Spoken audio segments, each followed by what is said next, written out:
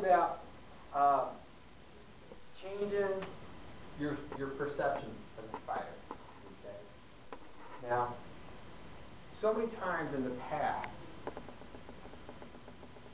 fact, it still happens now, unless you've been plugged into an instructor that happens to be more recent, is how many people grew up with the pain-based philosophy?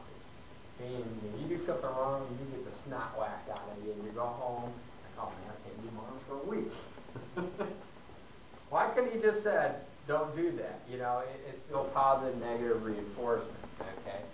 And that's the school of thought that I grew up in, and I even taught in that regard for a while. But it's a flawed way of approaching fighting. Okay, what happens is people get injured, they can't come out, they can't practice. So practice. Actually, I should say training. Training needs to be safe. Train. Okay? And if you're in the military or police force or even in the EMT or even depending on what you do for a living. Some people that are like park rangers and whatnot, you have all these other things that you actually have, these dangerous activities that you have to train. Okay? You train so that when we go to actually execute these things, we're safe. Do it safely. Okay? So we're talking about training, we're talking about practice. Totally two different things. So instead of training in a fashion of where people go home with hematomas that are debilitating for months on end, or we got torn up knees or sprained ankles, what we need to do is we need to dial that back in the training session and talk about that. And when we're training, what we're going to do is we're going to increase the ability to absorb knowledge much, much faster. All right. Now, if I were to go to any of you and say, unless you're a construction expert, I just use this example. So if we have any construction people in here, or carpenters, just bear with me. You'll see what I mean. If I said, build me a house, how many people do you really build a house? You can't build a house. There's no way. There's too much involved. The puzzle's too complex. But if I said, okay, get a shovel, dig a hole, make it square.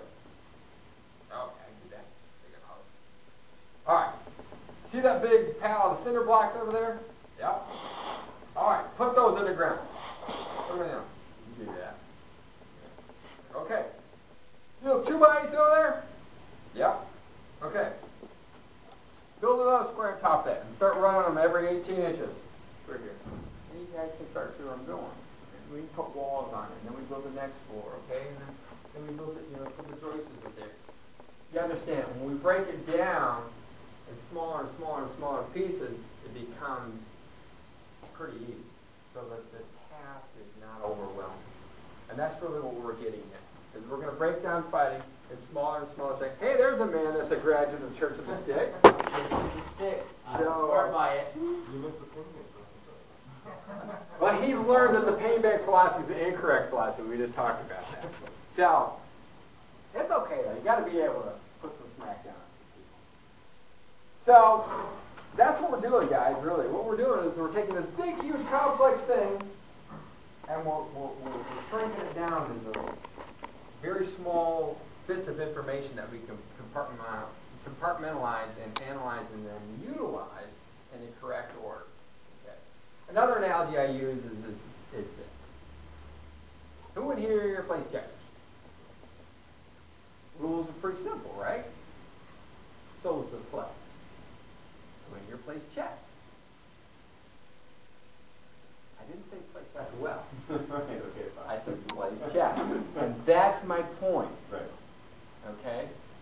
Most fighters are playing chess. You got those group of individuals, they're playing chess. And not only are they playing chess, they're playing chess at a high level. So, it's easy to understand the rules of chess. But the possibilities are endless as far as play goes. Okay? And that's what you're really trying to do. Okay? You're going to have to stay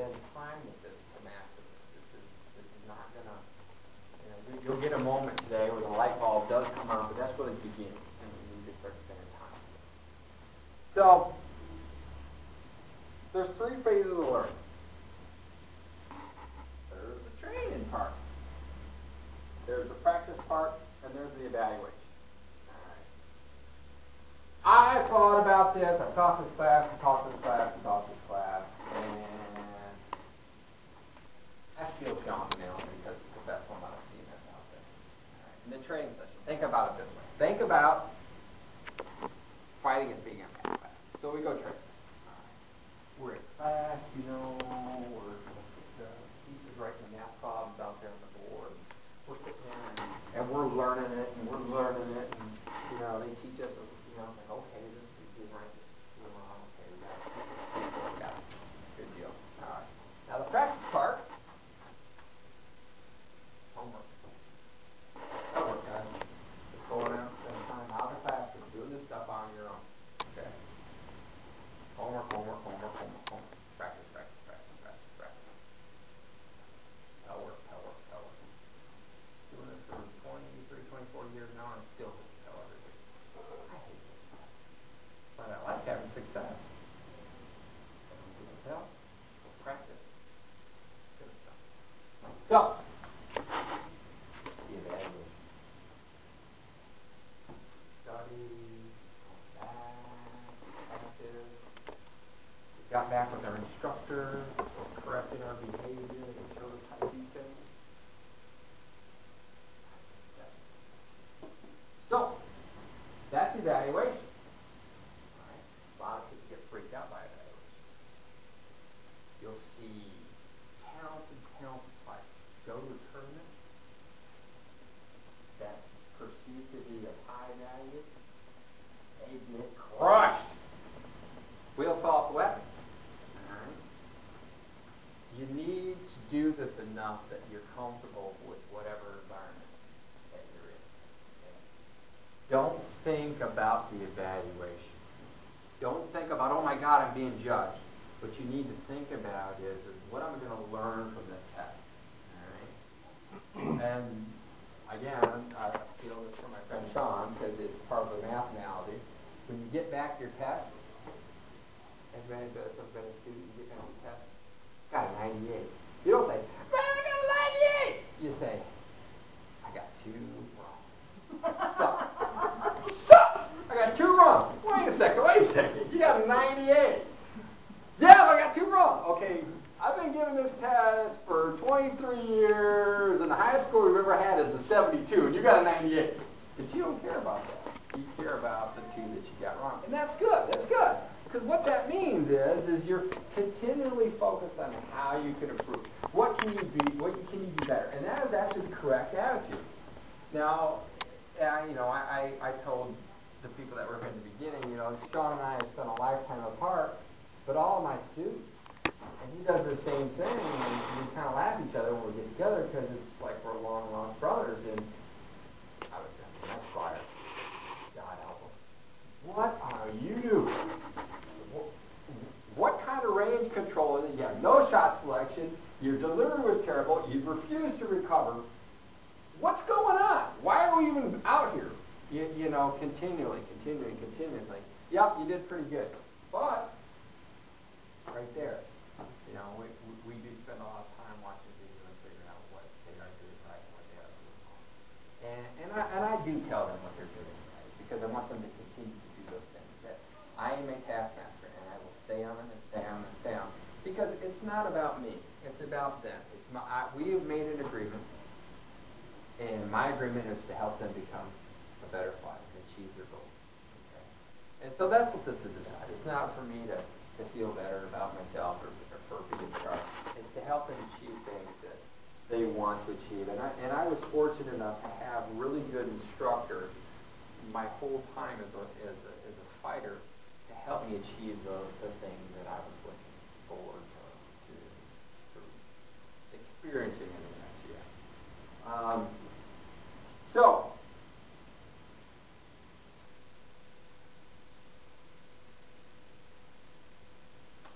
we talked about our failures and focusing on them, and we definitely do learn more from our failures than we do our successes.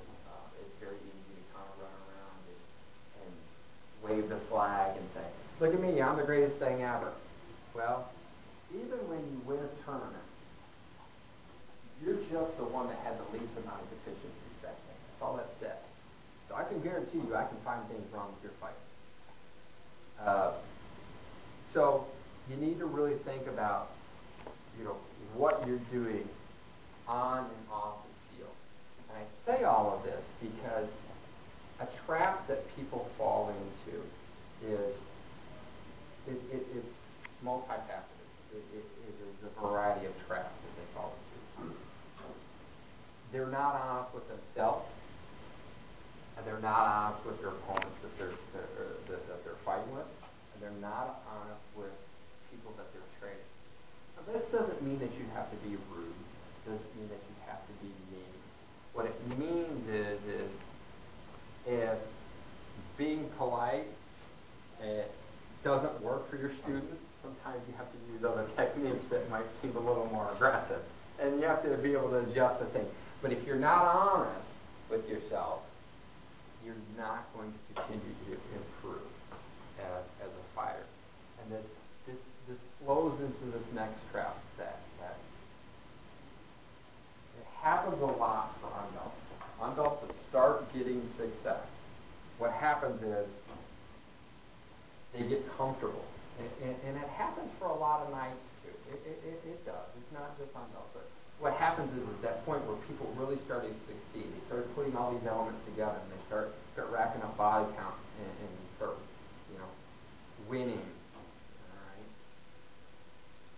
They're really no longer focusing on the fighting. What they're focusing on is they're focusing on their ego. Okay? And they're lying to themselves. Okay? So they're comfortable in their process. I'm going to keep doing this and do all this stuff because look at all these tournaments I'm in. Look at all these people. I go to practice and I just destroy everybody. Well, okay. All right. Well, let's go back to the math test now. All right. 7th grade math is easier than 8th grade math, isn't it, guys? 8th grade math is easier than 10th grade math. Then we go to college. And we get advanced degrees, okay? So that's your progression, all right? So if you're comfortable and you think that you are a world beater, well, come to me, and I'll introduce you some guys that will change the perspective of your world. They will give you a harsher evaluation. They will give you a harder test. Okay? So what we'll do is we'll find deficiencies. We'll go back. We'll train those deficiencies out. We'll practice those deficiencies, eliminating them. Then we'll go back for another evaluation. Okay? Across the rest of the SCA, not so much here in this kingdom, crown list is the ultimate evaluation. And it still kind of is here because, there's no excuses. But really a better evaluation in our kingdom happens to be Candlemas, Christmas turning, Valday when it's a tournament, when it's a melee thing, not so much. Red Dragon's kind of starting to be there, and we have a couple other ones. But primarily Christmas turning and Candlemas are big evaluation points because winning crown list here sucks, guys. And the reason it is so much work. It's so much work. So you'll have a lot of fighters that are capable of giving you a correct evaluation, but won't fight in certain tournaments because they don't want to deal with the consequences of winning those tournaments. Okay? So if you're really thinking about the fighting and not winning, then you need to go to these evaluations, okay? Other types of evaluations are private practices, all right? Bronis and I set them up a great many times. Like, okay, listen, no new guys. You bring your best 3 guys you got. I'm bringing my best 3, and if I don't have 3, I'm bringing 2 or 1. And I'll, spread the word. And it's a limited thing. And there's not instruction going on there. It's evaluation. Think about it this way. I'm relative, and I've seen a lot of newer to newer knights do this. Man, I went 6 rounds at Candlemas. Awesome, man. You went 6 rounds. 6 rounds is pretty close to the end. Well, wait, who'd you fight in those 6 rounds? Well, I fought 4 new guys, and I fought Bronis and Edmund. Well, wait a second, who'd you lose to? I lost to Bronson Edmund. Okay? Where's your evaluation really?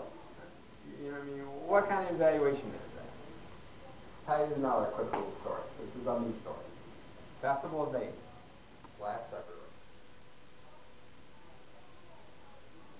I won 26 fights in a row. Didn't lose a fight. I fought 28 people all day. 27. Fought 27 people all day. I only had 2 fights the whole day. Duke Stephen, Duke Calvin. It's not an insult to anybody that was at that tournament, but it sounds pretty impressive. Man, I fought 26 guys. Well, who are you really fighting in those 26 guys? Some of those individuals had skill. They did. And that's not what I'm saying. But what I'm saying is when you start getting, the evaluations get harder and harder and harder. I passed my evaluation against Duke Stephen. Duke Palomar found some deficiencies. And I had to go practice those. He beat me. So, I mean, it was a good day, but I didn't look at it from the aspect of, I beat 26 guys.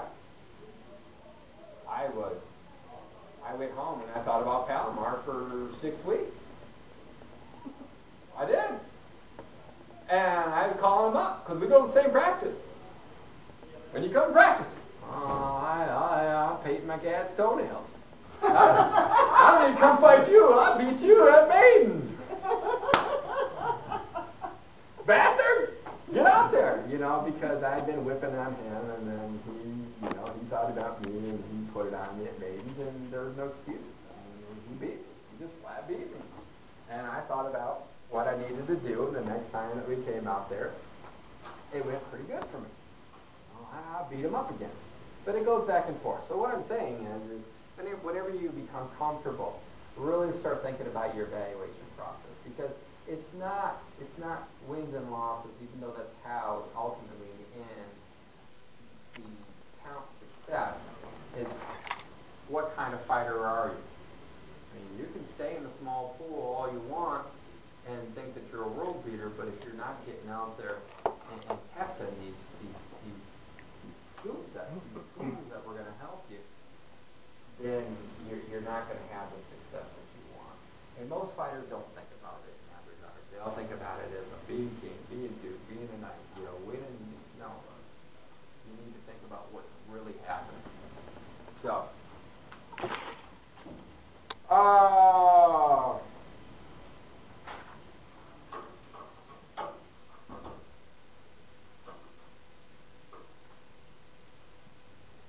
okay, let's talk about training versus sparring.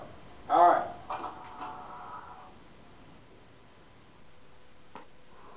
Training is not competitive. Training is slow. Training sucks. It sucks. It's drudgery. It's terrible. You got to do it, guys. If you reason why, because you learn more in training. All right, that's the next thing. You learn more. All right.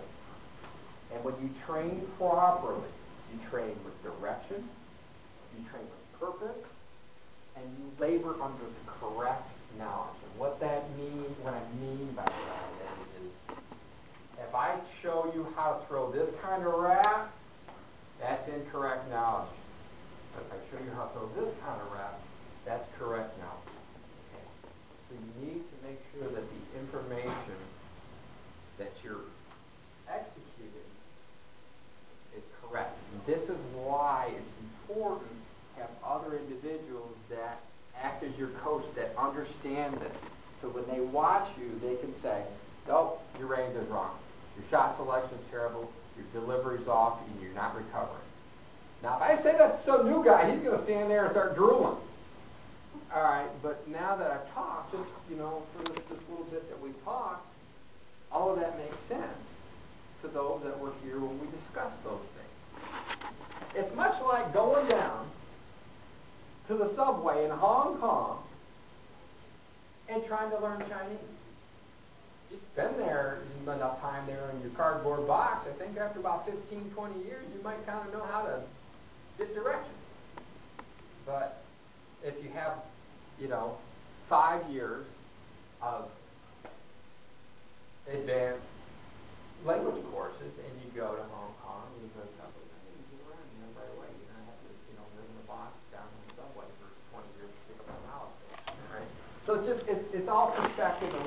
coming from and what exactly that we're trying to do. So training. All right, again, training. It's non-competitive. It's slower. It sucks because it's tedious. But you learn a lot more, and we have to do it with direction, purpose, and then the correct knowledge. And with the employing the correct knowledge. Okay, what is sparring? People think that fight practice is training. Fight practice. Not training. Fight practice is sparring. That's what it is. You have to have both. You have to have training and sparring. One's not more important than the other. They're both equally important. If you're not doing both of them, you're in trouble. Because you got to have that live time in there, just going and working on stuff, and stuff is happening at full speed. Because if you don't get it, you're never going to grow as a fighter either. You mean you become a textbook fighter, but there's no actual real performance or applications that are carried out on the field. Sparring is important because it's competitive. A lot of people are not competitive, and this is a thing that I struggle with because I'm hyper-competitive. I mean, I'll compete you for dust on your races on the floor. I don't care. I mean, I'll whatever. Let's have a competition.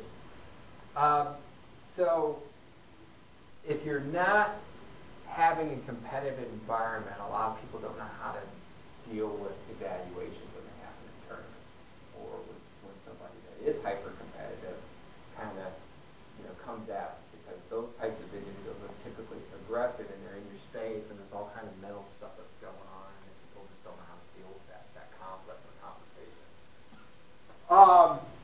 We talked about it being at full speed.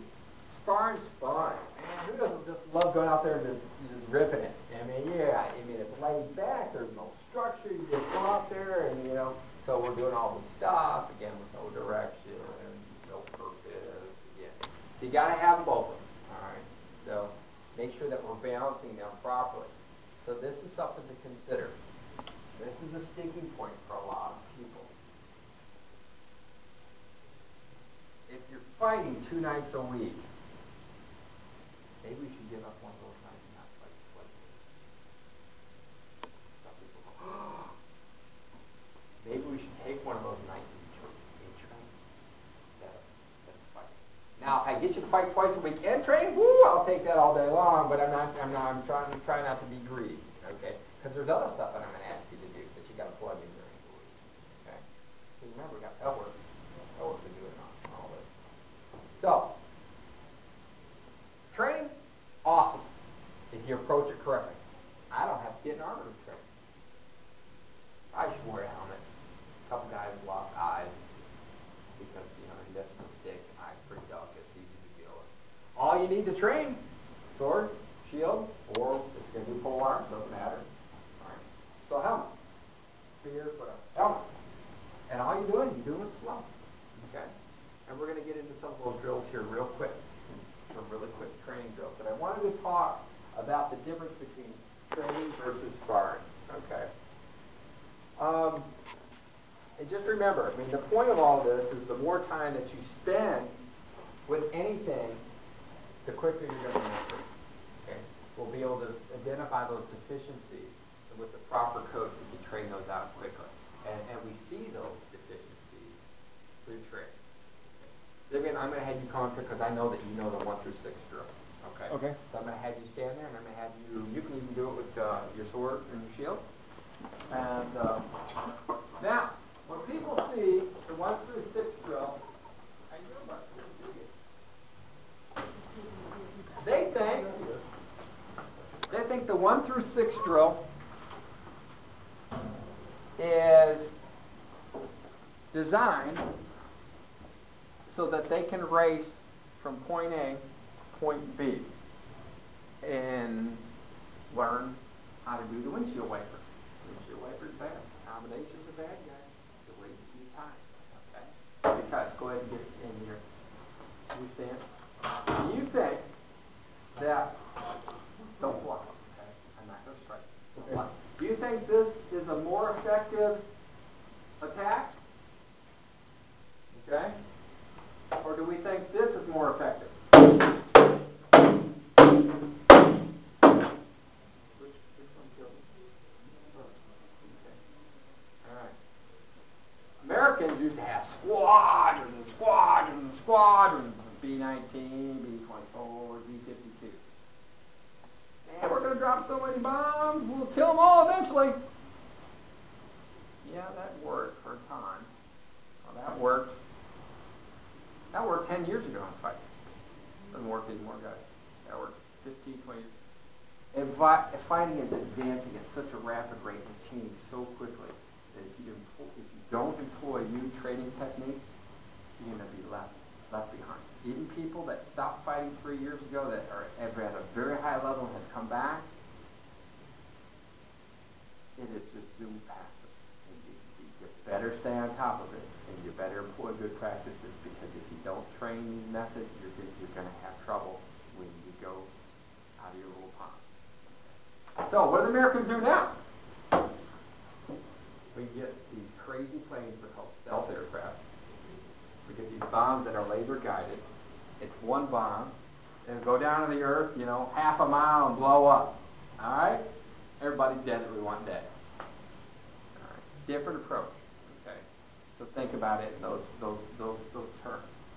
It's an economy of energy, and it's the execution of effective force. Okay. So the 1 through 6 drill. Okay. This is the 1 through 6 drill. 1, 2, 3. No, I'm trying not to distract my friend here. 4, 5, 6. Okay, those are the target areas. Okay, how we do the 1 through 6 drills, we go 1,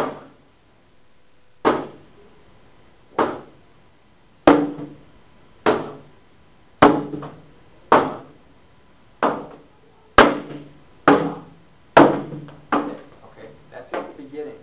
All right, I'm going to kind of speed this up a little bit, because then what we do is we go 1, 2, 3, 2, 4. All right, you see where this is going. Okay.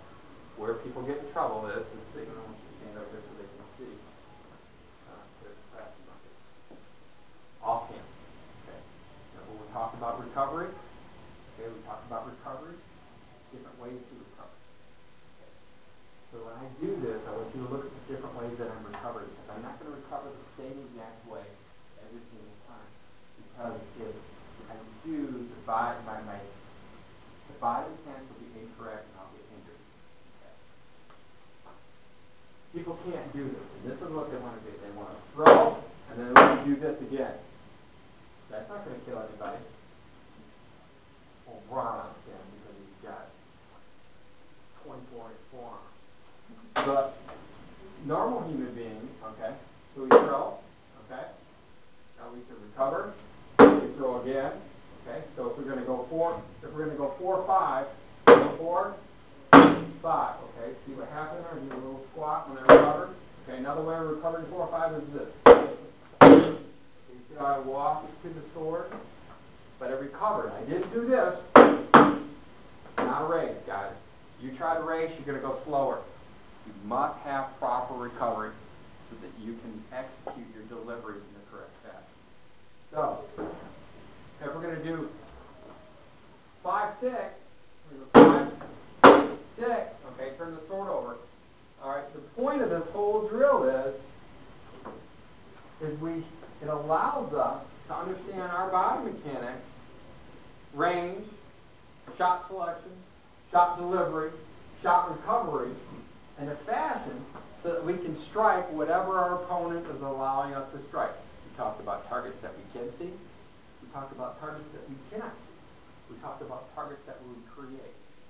For example, okay, by me doing this, all right, that creates a variety of targets that I can now strike. Okay, big 1, okay, I can go 6, I can go 5, okay. It's not designed so that you can go 1, 1, 1.